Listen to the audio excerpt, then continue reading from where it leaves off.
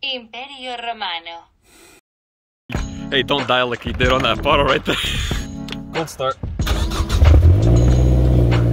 There we go. What the fuck did I just say? All for the gram, baby. All for the gram. Imagine if I didn't hit record. Nothing showed up. Alright. Time to go to work. That's what it is. Cut.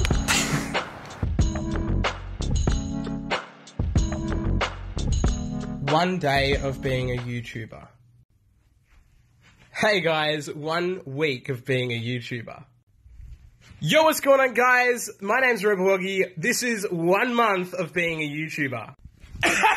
What is going on guys? My name's Robowoggy. Welcome back to yet another video. Don't forget to smash that subscribe, smash that like, press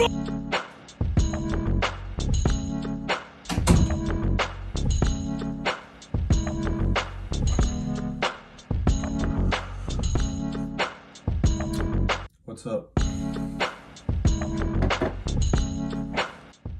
So at this point in 2020, the trend that I guess hop on, it's called Projector photography.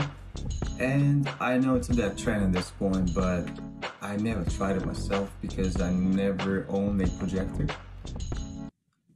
So I got one from my friend. So now you guys are about to witness the behind the scenes footage of my latest project.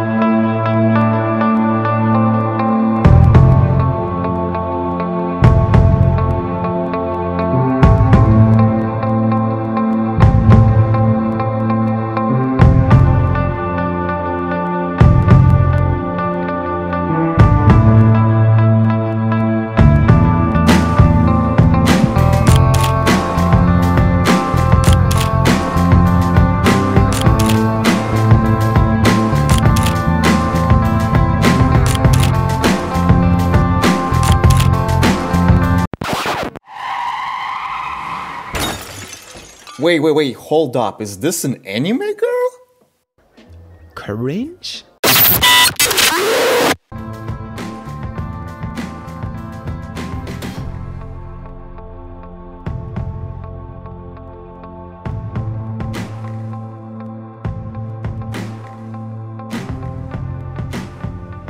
So then we proceeded to take more and more pictures, and yes, they turned out to be cool. But the problem with this type of photography is your pictures could get a bit repetitive, especially if you shoot in the same location and, you know, same model all the time. And to avoid repetitiveness, we decided to spice things up.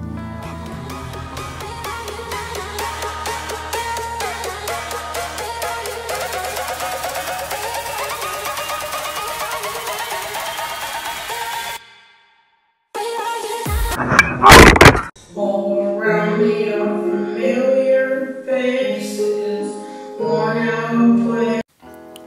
Yeah, so for us to do all of that, we needed the power, because the next location that I chose was going to be outside of my house on the side. So I think I literally combined every single power cord I can find in my house just to create a big one to power the projector. It took quite some time to actually keep the things going because for some reason the technology wasn't trying to cooperate with me. We got the projector on and the power on, the only problem was it wasn't showing the proper image, so I think I messed the output. Nothing showed up. Wait, why? Wise words of Roma. What is this? So after we figured that out, then it was just a regular photo shoot as it's supposed to be.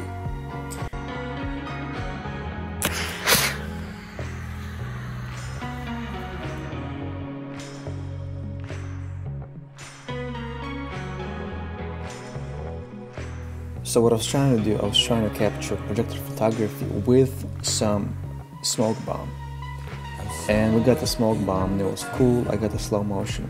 The only problem was we didn't get any picture on the first try.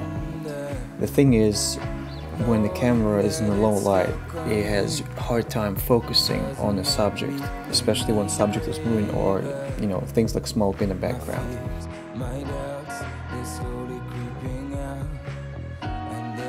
So I didn't get any good pictures with that, unfortunately, but that was a lesson learned. In the low light, it's better to shoot with the manual focus. EDs. What EDs? After fixing the mistake with manual focus, all we had to do is just to try again. Everybody ready? Let's hope this one's better.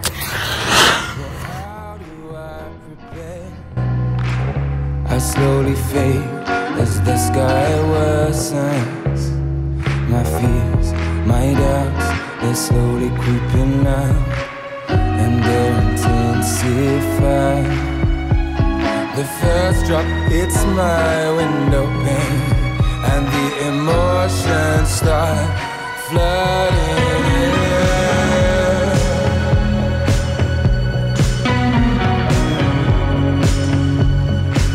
Here's some of the results that we got.